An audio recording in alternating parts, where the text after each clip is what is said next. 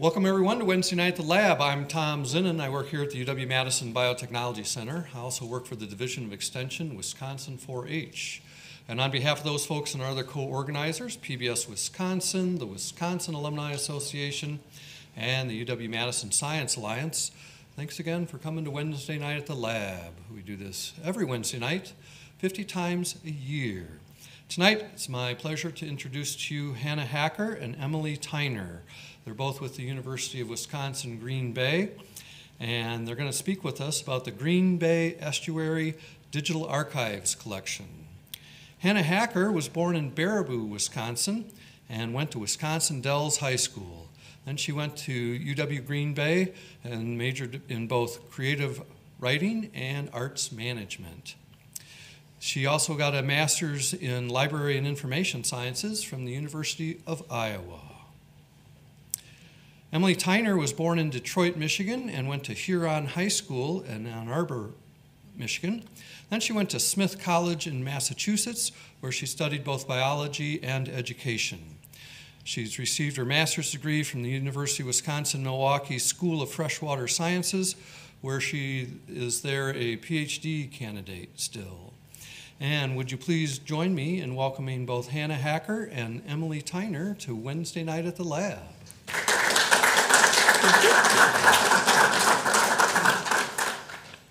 Good evening. Thank you for coming. And I like seeing that Packer shirt in the audience, too.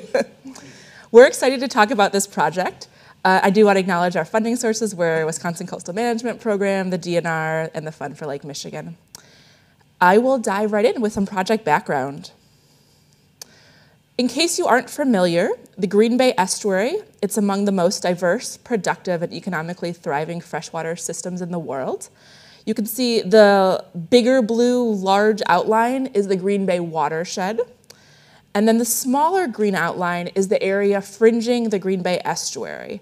And that is of interest to me in my professional life. I work at UW-Greenbay as the Director of Freshwater Strategy. My main role in that capacity is I'm leading the designation of Bay of Greenbay National Estuary and Research Reserve, or it's called a NER.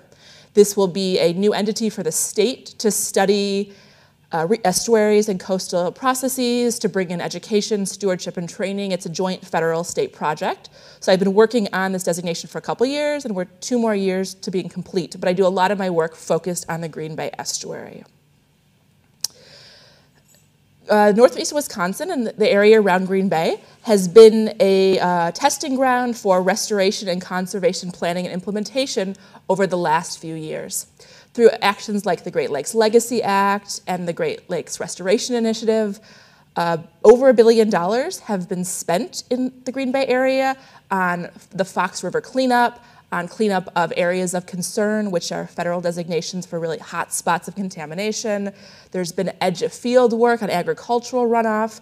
So there's been a big movement towards restoration actions around the Green Bay area, and that's one of the impetuses for this, this designation as a significant area of estuarine functions.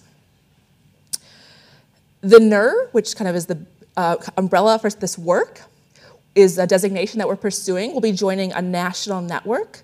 This is a NOAA state federal program, and the dots on the map there are where all these other reserves exist around the US. There is one in Wisconsin, in Superior, Wisconsin. It's a UW Extension collaboration. This will be the 3rd one in the Great Lakes and the 2nd one for Wisconsin. It is the foundation of reserves, our research, education, stewardship, and training. Through this designation process, we just completed our selection of sites, so where we'll do our long-term research and monitoring work within the Green Bay Estuary. The sites that we chose overlap the lower Green Bay area of concern. An area of concern is AOC, you might be familiar with that term. These are designations across the Great Lakes where there's been harmful legacy pollutants, there's been a lot of effort to clean them up and restore them again. And the areas for this NER overlap the Green Bay area of concern. As part of this AOC work and kind of general restoration work across Green Bay, there's a lot of interest in knowing what did these sites look like before they were degraded, before there was aquatic invasive species, before they kind of got into the condition they were, that we're trying to return to this kind of this degraded site that was kind of pre-restoration action.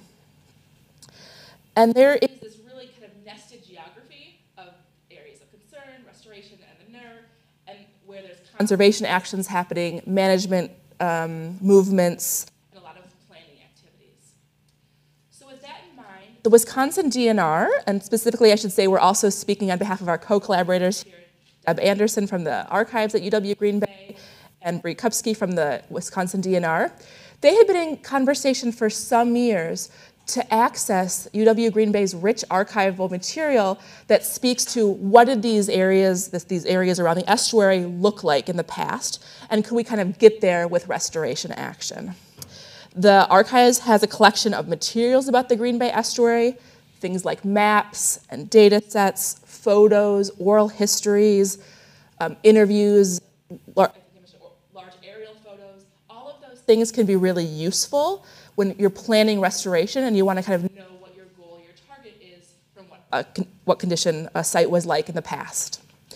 So our colleague Bree at the Wisconsin DNR would work with Deb and would visit the archives frequently to look at some of these cultural stories, these images, these pictures, as reference points to understand how to kind of plan area of concern restoration moving forward.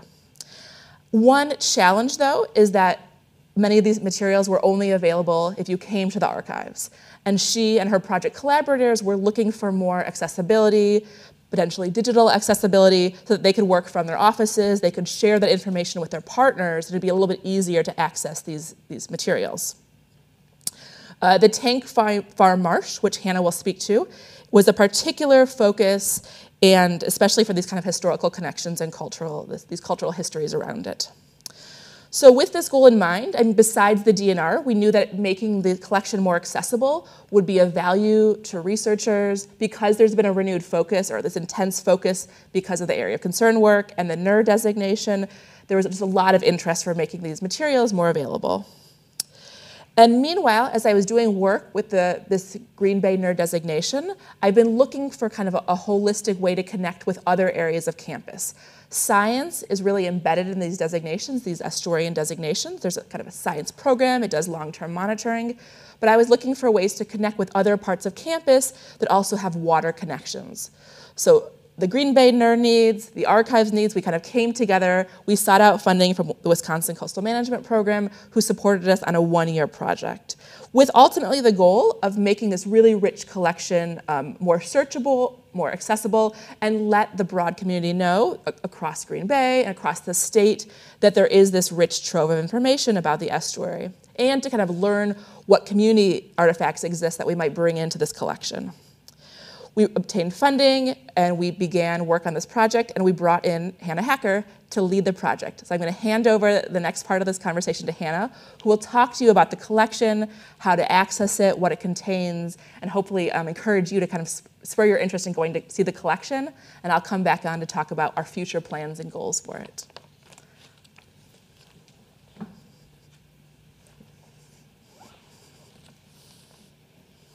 All right, thank you, Emily. My name is Hannah Hacker. I am the Archives Assistant at the UW-Greenbay Archives and Area Research Center.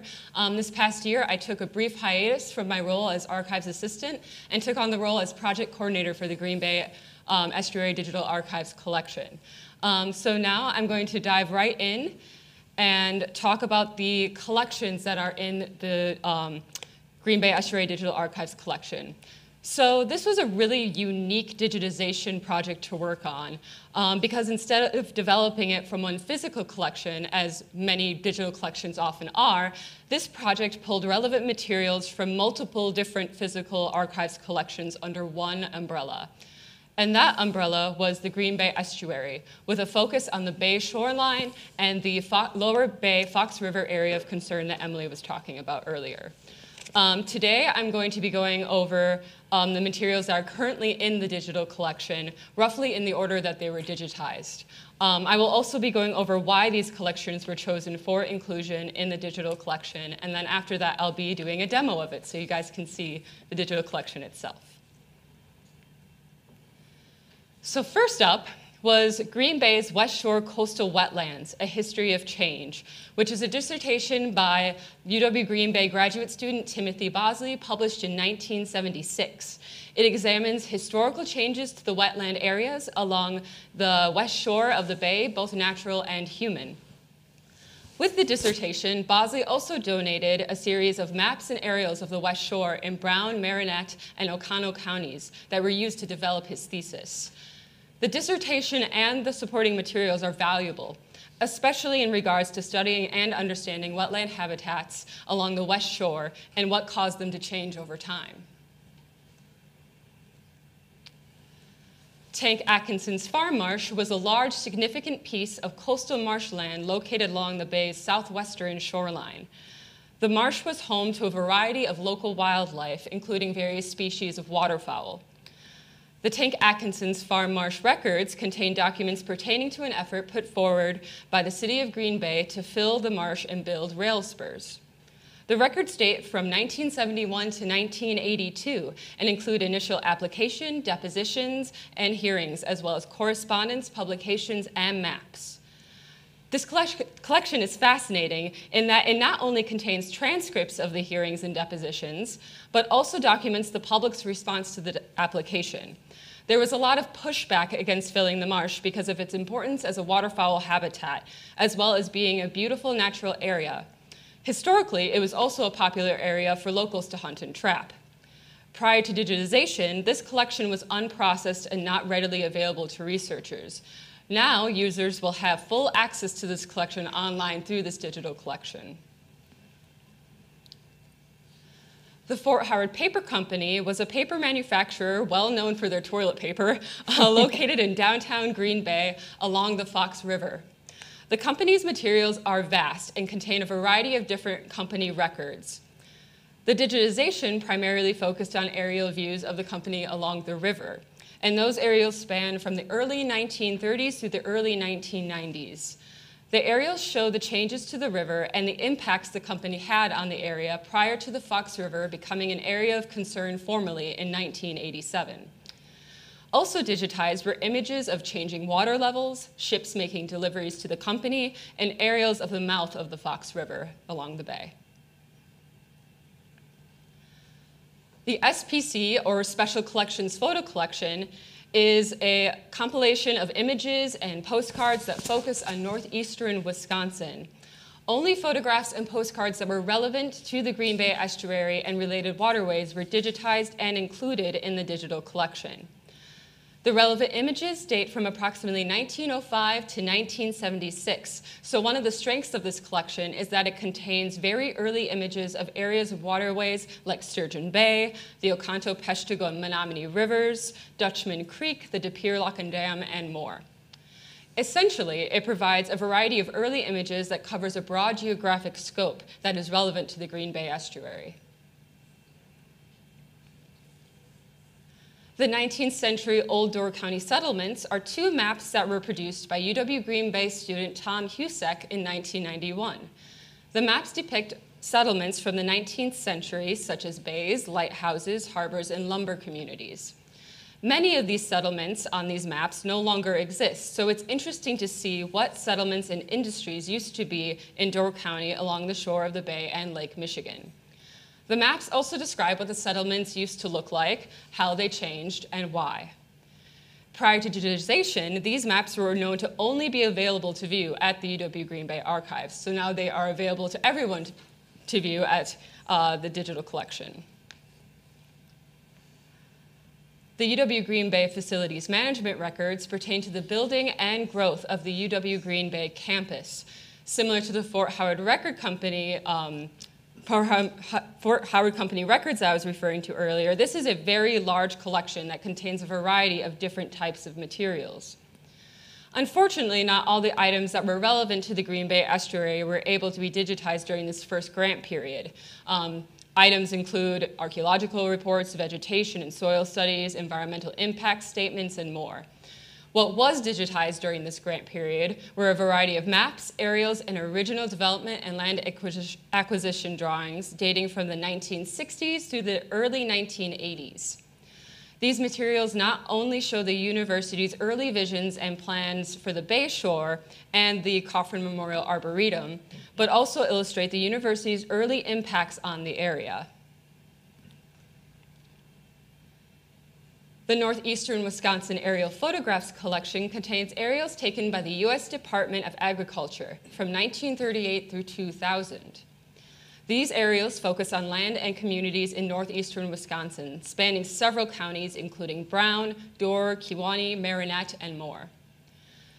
Digitization focused on images that showed the Green Bay and Fox River watersheds, primarily shorelines and waterways in Brown and Dorr County.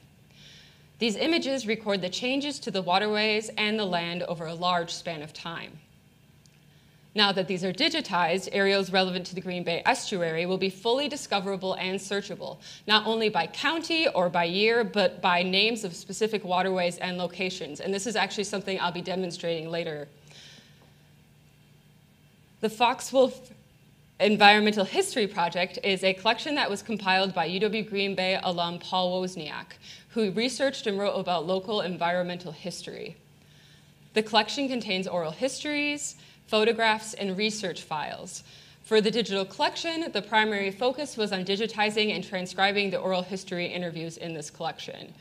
The interviews provide unique personal stories and experiences about the Bay, as well as the Fox and East Rivers and their tributaries, focusing on what those areas were like back in the 30s, 40s, and 50s. Topics of these interviews include pollution, fishing, hunting, trapping, environmental conservation, working at local paper mills, and more. There are a total of 67 interviews in the physical collection, currently on cassette tape and CD.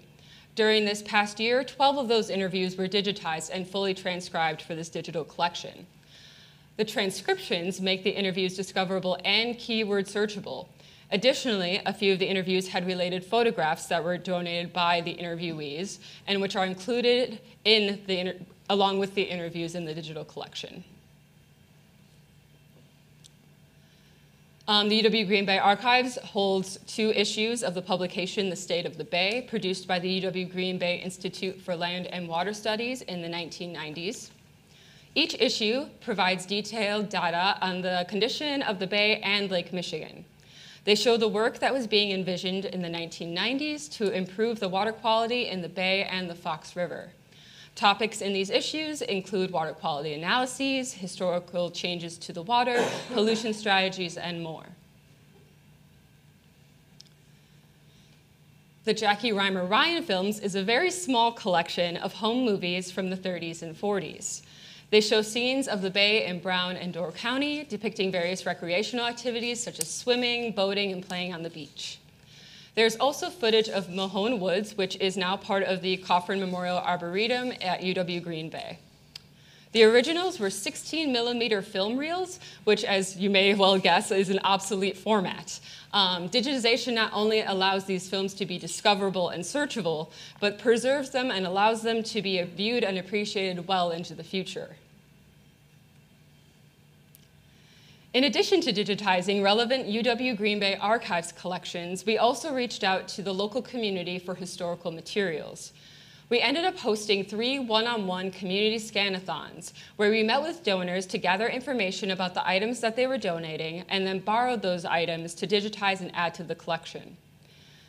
The items that were donated to this collection include an 1866 insurance appraisal list that captures information about the ships in the Great Lakes, a variety of photographs spanning from approximately 1925 up to the 2000s, ranging from images of commercial fishing vessels to water skiing on the Fox River to the impact of the Bay of Green Bay flood in 1973 and more. Vintage postcards spanning from approximately 1900 up to the 1990s, showing areas and waterways of interest such as Bay Beach, the Fox and East Rivers, Baird Creek, and more. 6 home films, also on 16mm reels, from the mid-1940s through the mid-1970s that include footage of Point Sauble, Longtail Point, the Fox River, and the Lower Bay. And now that you're all familiar with the collections included in the Green Bay Estuary Digital Archives collection, here's a material breakdown of what was digitized this past year. So nearly 1,000 pages of documents and historical records, ranging from correspondence and publications to scientific data and reports. Over 1,500 individual aerial images and photographs dating from approximately 1900 to 2000, depicting natural and historical areas over time. Just over 70 maps showing past settlements and land development plans along the Bay and the Fox River. 12 oral history interviews that tell the personal stories of those who have lived in Green Bay during the 30s, 40s, and 50s, and their experiences with the water, land, wildlife, and industries of the area. And 9 home films dating from the 1930s through the 1970s, with footage of the Bay and the Fox River. Next up, we'll take a look at the Green Bay Estuary Digital Archives collection itself. So give me a moment to get out of this presentation here.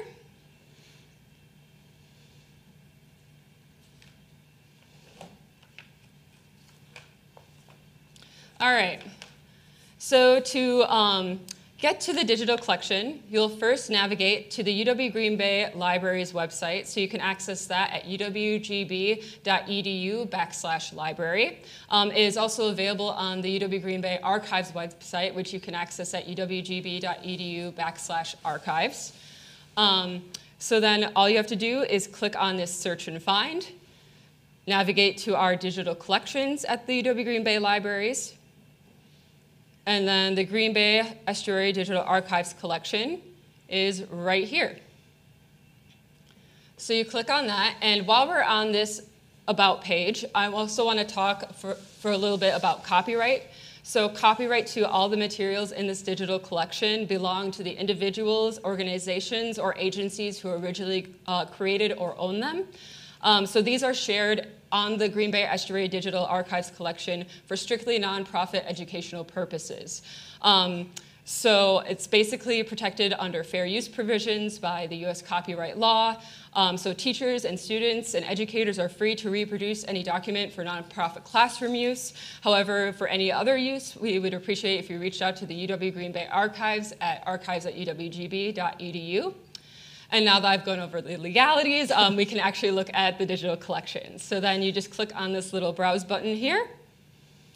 And here it is in all its glory. So when I was developing and designing this digital collection, I had to think about a lot of different aspects. I had to think about the geographic scope of this digital collection and what archives collections would pertain to that geographic scope. And so we primarily focused on the shoreline around the bay, because as you saw earlier in the presentation, the watershed is enormous, and we could not necessarily envelop all of that within our collections or during this first grant period. So I had to think about that, the geographic scope of the collection, what was feasible to complete during this year-long process.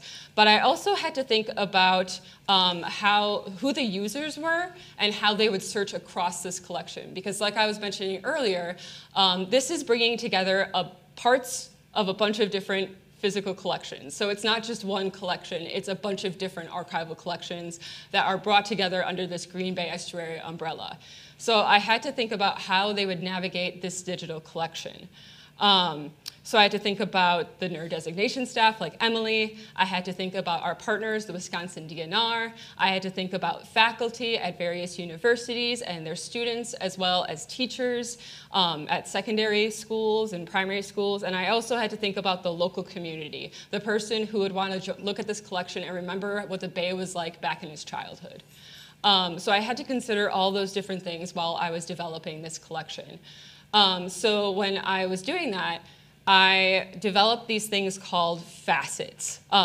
So this was designed to easily be searched across using facets, which act as filters and improve navigation in the digital collection. They are built from controlled vocabularies, as we say in the library world, or subject headings, which are specific words and phrases that are used to describe, organize, and retrieve content. There are 5 facets in this digital collection that I can show you. There is date, geographic location, and they're on the left-hand side, by the way. Geographic location, county, format, and subjects. So then I can show you now how to use these facets to search across the digital collection. So let's say that we are searching changes to the Fox River over time, which as a librarian and archivist, I know that is a very broad research topic, but bear with me here. So let's just say we're looking at changes to the Fox River over time. So you can actually go over and navigate to the geographic location facets and find Fox River. Because as you can see here, there are a lot of different geographic locations. And sorry for everyone that's watching if I'm giving you motion sickness. But there's a lot of different locations that were included in this digital collection. Unfortunately, they're not displayed in alphabetical order. They are organized by the amount of instances of that specific subject heading that occur within the digital collection. So, oops, sorry about that. So luckily for us, though, the Fox River is at the very top here with 216 instances across the digital collection.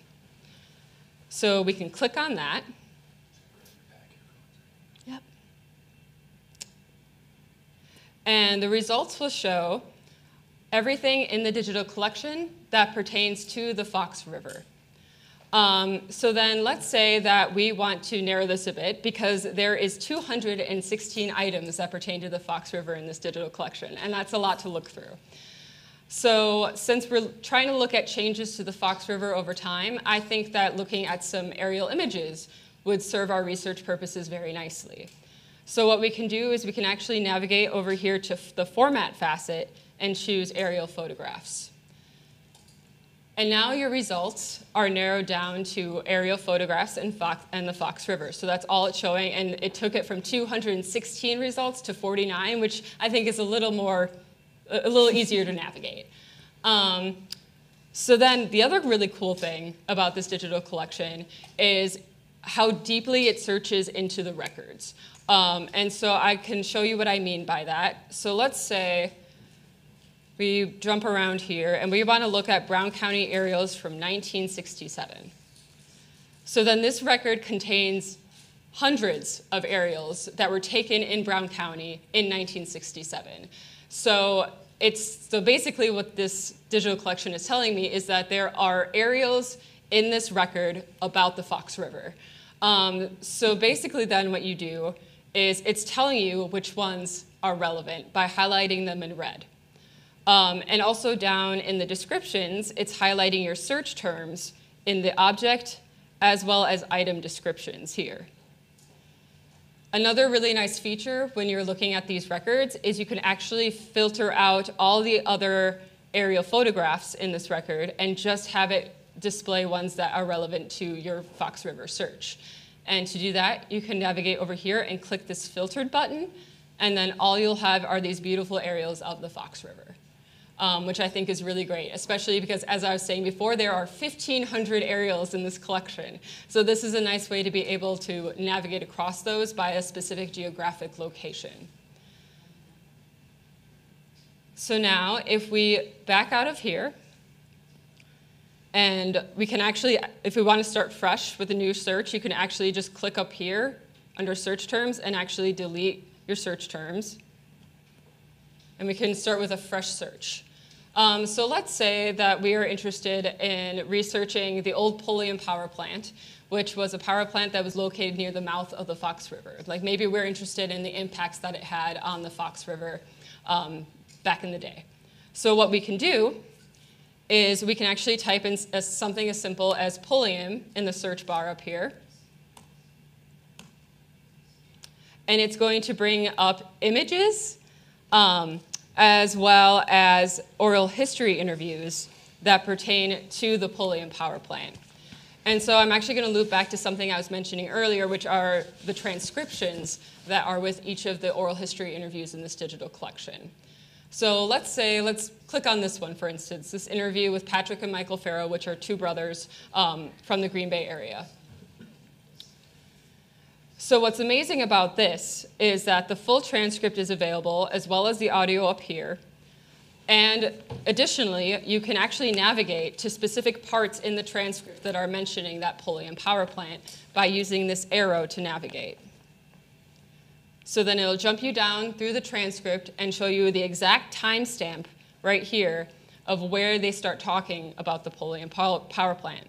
And then what you can do is you can take that timestamp, navigate back up to your audio, and find that. So then you can go up here, navigate to that 1649, and then you can play it and listen to that part of the interview. And the other beautiful thing is you don't necessarily even need to listen to the interview if you don't want to. You can just read the entire transcript itself. So there's two ways that you can really access this information. Additionally, in this record, there were some images that were donated along with the oral history interview. So it's not only showing us that the oral history interview talks about the Polian power plant, but it's also showing us over here on the right-hand side that there is an image that pertains to the Polian power plant.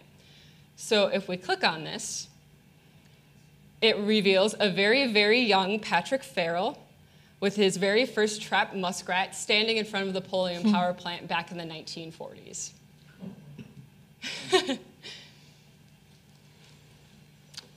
And finally, the other thing I want to show you is something kind of along similar lines to the transcripts, and that is timestamps with the home videos. So I'm going to use our nice little facets. First, I'll clear out of the search, navigate over to our facets, click on video recordings, and these are all the home videos that were digitized and added to this digital collection.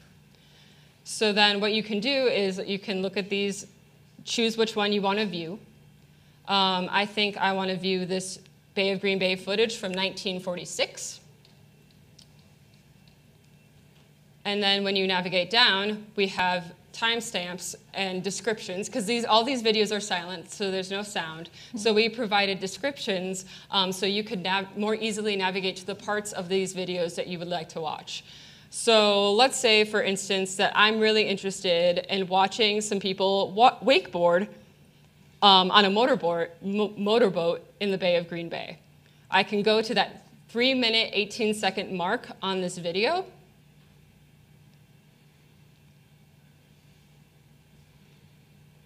Load. And that's not it. There we go. There we go. And you can watch people wakeboarding on the bay in the 1940s, which I think is pretty cool.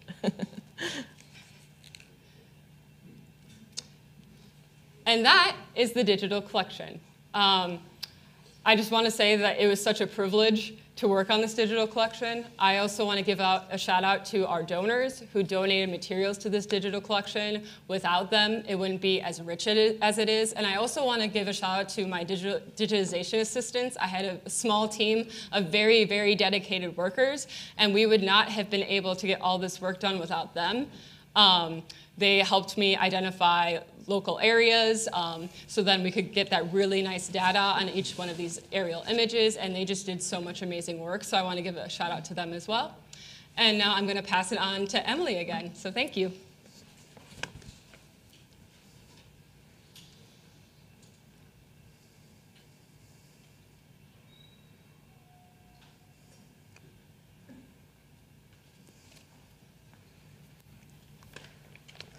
Every chance I get, I need to publicly thank and say how much in awe I am of the work Hannah did. I was absolutely blown away at how much work she got done in 1 year. So it was just, every time I see the collection, I'm just so proud of it.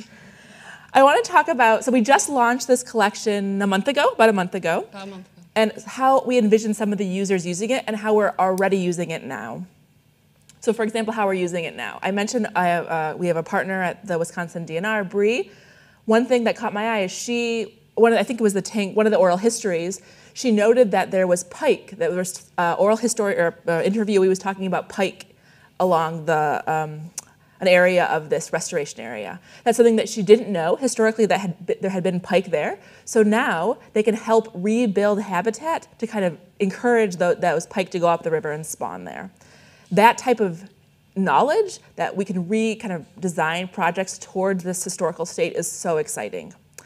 I mentioned that we're working on this NER designation, this National Estuary and Research Reserve designation. As part of that, we have to write an environmental impact statement and talk about the cultural and historical perspectives of the Bay from early kind of prehistory times. Mike Grimm, who I've been working with from the Nature Conservancy, he's been using this collection to kind of go back deep in history to understand what some of these areas looked like before kind of recent history.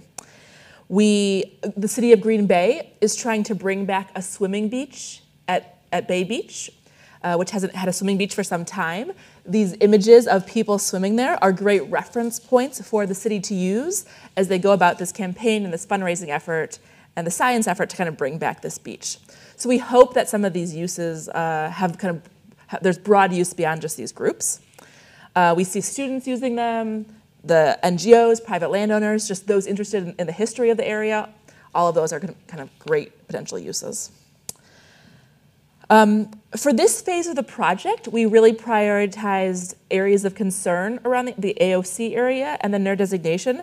But as Hannah talked about, the archives collection is really large and it has a quite big geographic footprint. We see that this collection will help immediately inform the AOC habitat restoration work and have kind of cultural, economic, historical value as we talk about this history and plan for our future. But our vision for this collection, so we kind of finished 1 year of funding, we're in a little bit of a lull as we apply for more funding, is to really expand and have material across that whole Green Bay watershed footprint. So with future funding, we would certainly expand the digitization effort, prioritizing kind of moving outward from the estuary to priority subwatersheds. We want to do more outreach to promote the collection. This is I think our third kind of public outreach event in the last month, talking about the collection, sharing information. We want to do some targeted work with community groups, libraries, other archives that might use and network themselves to this one. We hope to have some more focused community scan-a-thons. So in this audience, if you yourself have material about the Green Bay Estuary or the Green Bay watershed, we'd love to connect with you and explore a possibility of including it in one of our future scan-a-thons. And then I think this will be really critical, is we want our Green Bay Estuary digital collection to be connected to other estuaries or other digital collections around the state that house material about the Bay of Green Bay. That could be with the Wisconsin Historical Society, the Coastal Management Program, which we know has lots of mapping and old map data, the Door County Maritime Museum or the Maritime Museum in Manitowoc, the Wisconsin Water Library at Sea Grant here at the Madison campus, others. And our goal really is to have a digital home to be all materials about the Green Bay watershed, maybe eventually the whole Lake Michigan watershed, to be connected back at one digital space. I personally, I know that the collection, our collection holds a diary of a lighthouse keeper, one of the last, I think the last diary of a lighthouse keeper for a lighthouse structure that still is kind of crumbling but exists in the Bay. I'd love to make that more accessible, maybe feature it in future NER programming. And really, we want this collection to be a front door for researchers and others to learn more about the Green Bay Estuary, and then to be connected with kind of future and current work happening around the estuary. So we we thank you for your time and attention. If you want to have questions about the collection, consider talking to our archivist about material you might have that might fit our collection. The archive's email address is on the screen. For more information about the Bay of Green Bay NER designation that I mentioned, our website link is there. And then to orient yourself and to explore the digital collection, also have a website there too. And we can, of course, provide those to you separately when the talk is over. But really, we want to just encourage you to go out and explore and use this collection and make it kind of useful to the work you're doing, to the community research you might do, to other folks you know who might be interested in the Green Bay system. Thank you. Thank you.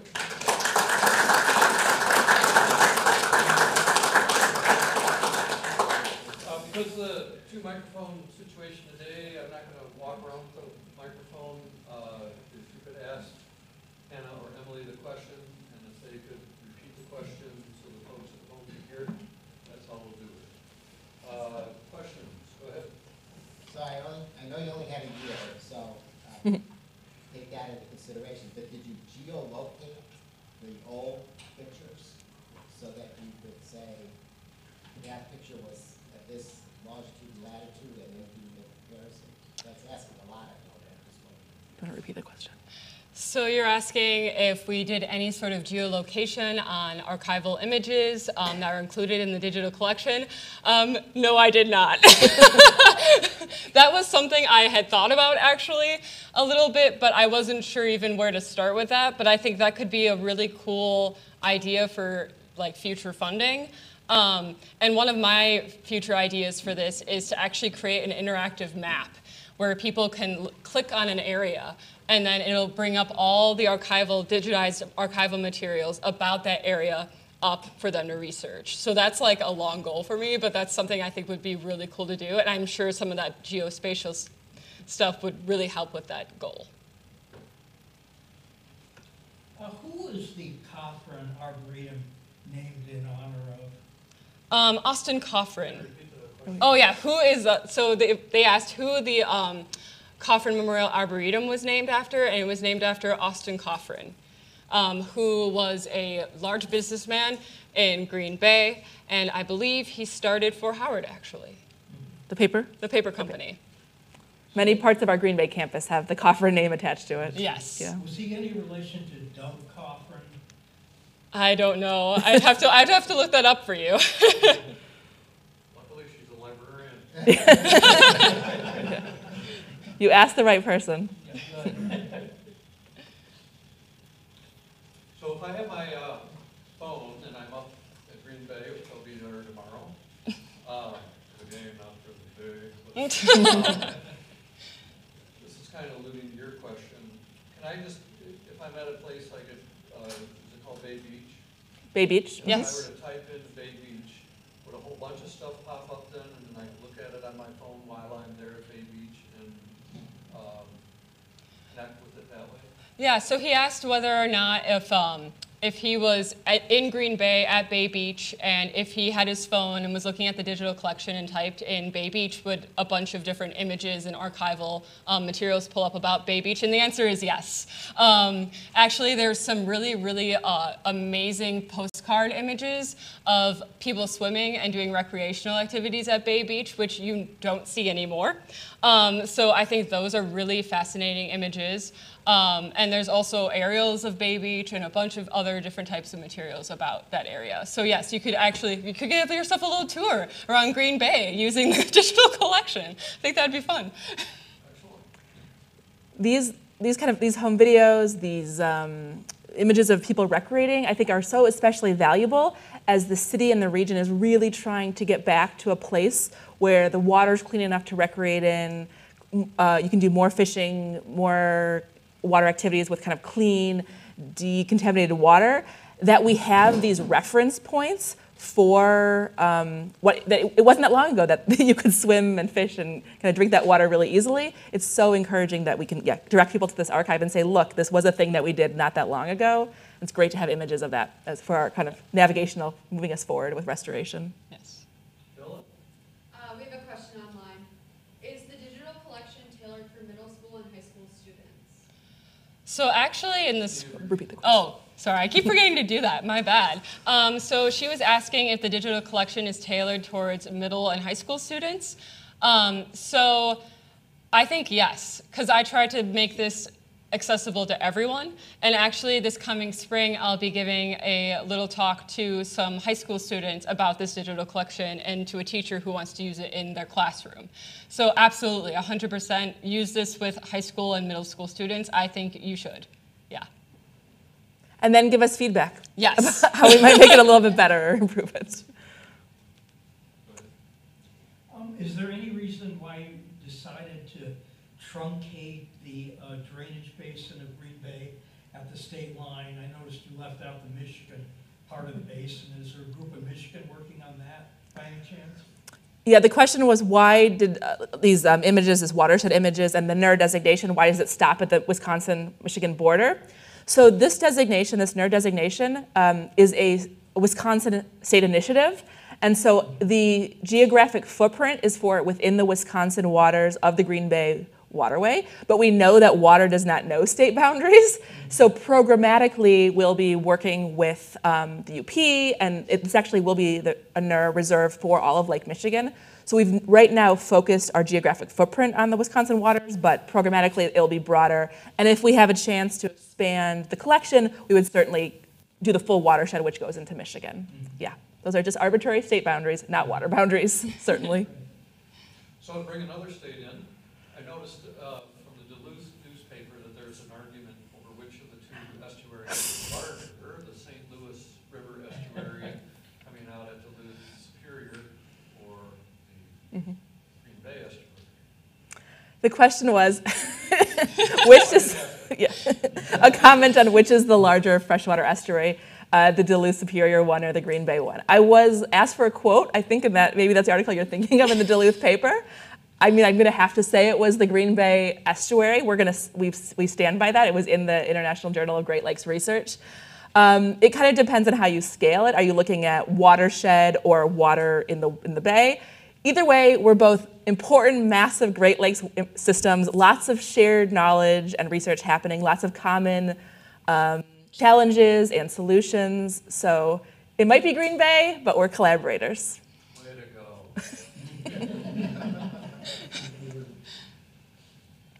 It's my impression there wasn't really a lot of like landfilling to make new land to build out onto. Is that correct? It's just more cleanup and restoration? The question was, the impression from these images, it hadn't been a lot of landfilling, it has mostly been cleanup and restoration. There's one actually big landfilling project of sorts, which is the Cat Island chain. This is really interesting. So this is a historical barrier island chain, existed in the bay, a naturally forming island chain, in the late 60s, early 70s, because of a combination of high water levels, big ice winter storm events, and the way the shoreline had been changed, there was like a lot of high energy. Those islands disappeared. They just like the water rose and there's no more islands. And those were really significant barrier islands to protect shoreline in Green Bay from the really intense wave action that comes across from northern Lake Michigan waters. Through this kind of over time, there was a recognition that those islands were significant ecologically and important barrier islands. And meanwhile, the Port of Green Bay was looking for a place to put their dredge spoils, that clean dredge spoils. So they've, since about early 2000, they've been rebuilding these islands to create new habitat in the bay, to recreate these Cat Island chain. And immediately it's become a habitat for piping plovers, which is a federally endangered species of little tiny shorebirds. And there's a lot of other restoration things that are happening. This is a 50-year restoration project. So while most of the shoreline's mostly been just kind of restoration and cleanup, that is an area of like building up land that historically was there, and a really cool restoration and dredging kind of port activity joint success story. And what's really cool with the digital collection is you can actually see through the aerial images those islands recede and fade over time, but you can also see what they used to look like, so those can be used as part of that restoration process. And hopefully over time now, we'll see them rebuild and rebuild and yes. rebuild. Yeah. So that leads to more than not a question, but a suggestion. When you go to these middle schools to do your outreach, would it be possible to, well, that is a question. Might it be possible to invite the students to ask their parents, grandparents, extended family for items that they could add to your collection?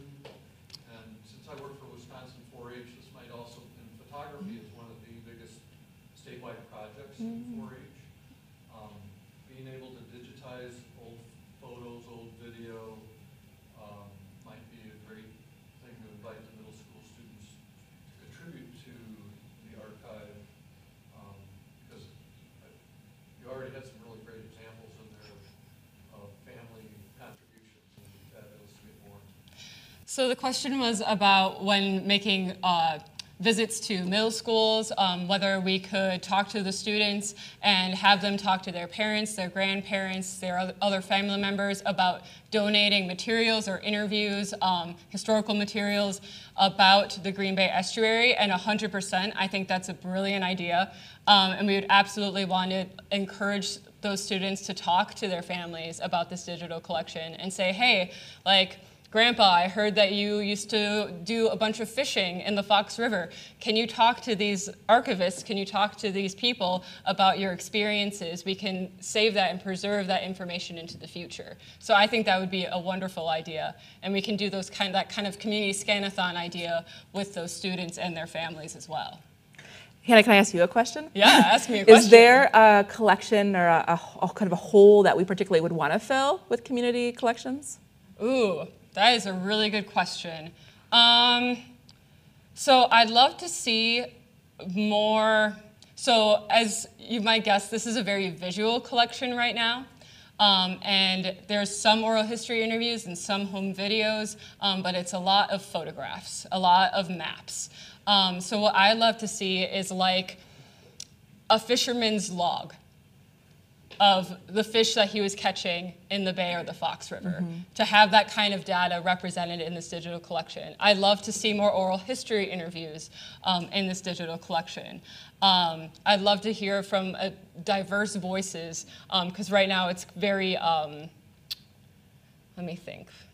It's just there are only certain voices that are being carried through this collection, so I'd love to diversify the voices that are in this collection. So I think there's a lot that I'd love to do with the community scan-a-thons moving forward. Any other questions? If not, thank you very much.